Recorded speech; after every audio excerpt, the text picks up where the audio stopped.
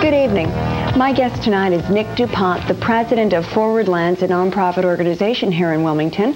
I want to welcome you, Mr. duPont, to Focus, Delaware. Thank you. Very glad to be here.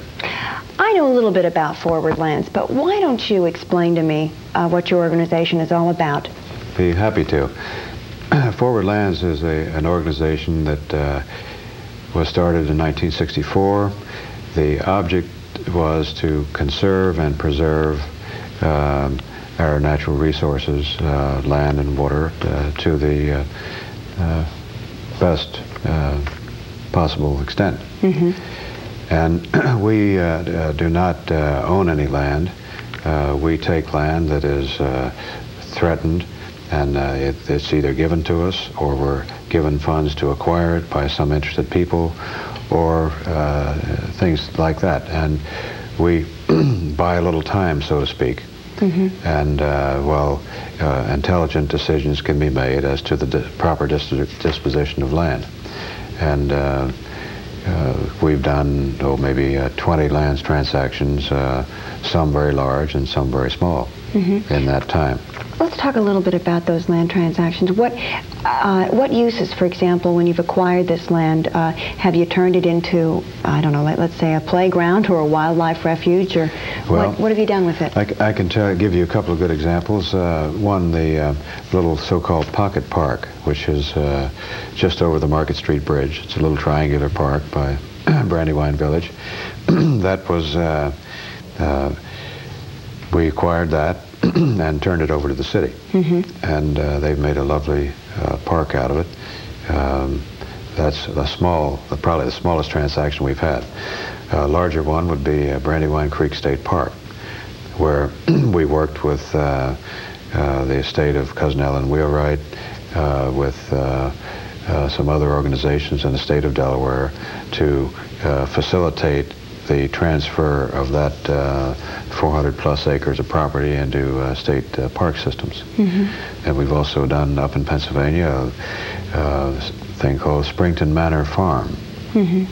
which was a William Penn grant, a lovely farm, being in the Bartol family for, I think, 5 generations. And they willed it to us, the whole farm, with historic buildings on it, barns as well as buildings. And 3 years ago, we turned it over to the park system of the Chester County, mm-hmm. Chester County Park System. How many people make up the organization? Well, we have 10 trustees. We have myself and a secretary. Mm-hmm. Our only paid employee is our secretary, so we're not spending too much of the contributors' money on overhead. And we have just recently made a mailing, which is this little brochure here, mm-hmm.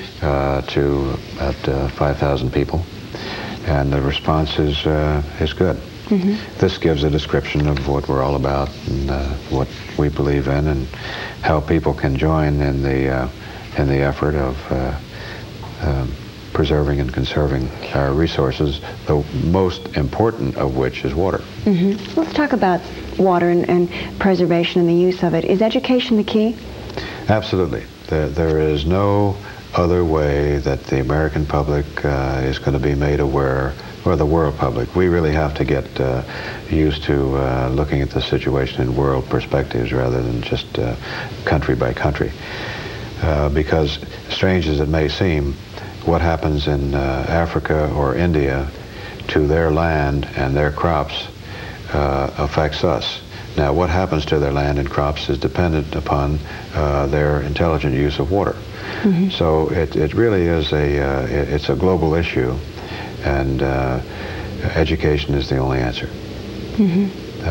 We have to understand simple ratios, like what happens when rain falls in a rainforest, or what happens when rain falls in a regular forest around here, since we're not in the tropics. Mm-hmm. The amount of seepage into the ground is about 90%. When you get that same amount of rainfall going on an open field, maybe 70% goes into the ground.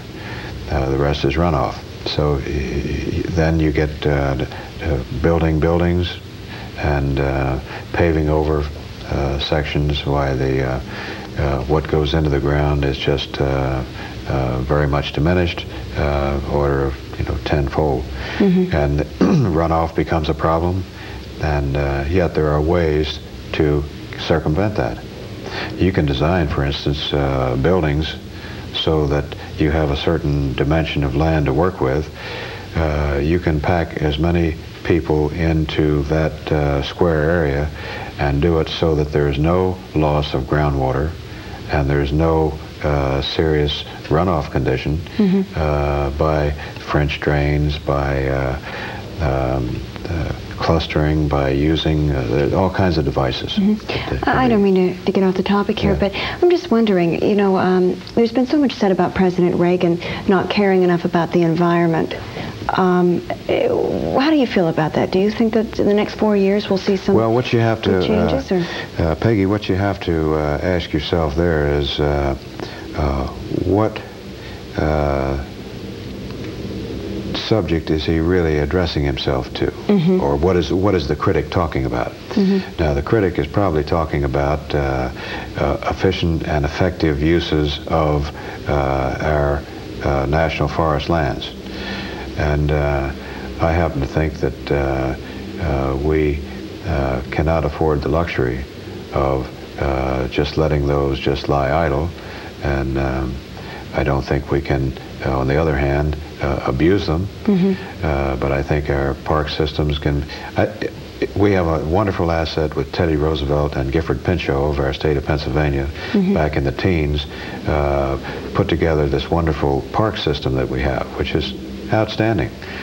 But we need to manage that asset more productively. Well, listen, we're running out of some time here, but it's been fascinating. I've learned an awful lot. Well, goodness me, we're all done? Yeah, we're all done. Maybe we'll try and have you back on again and talk a little bit more about it. For a long time. Yeah. Well, listen, Mr. DuPont, thanks a lot for being on the show. Right. Enjoyed having you. And when we come back, well, Bob will be right back, and we'll be learning a little bit more about the state's prison system. Join us.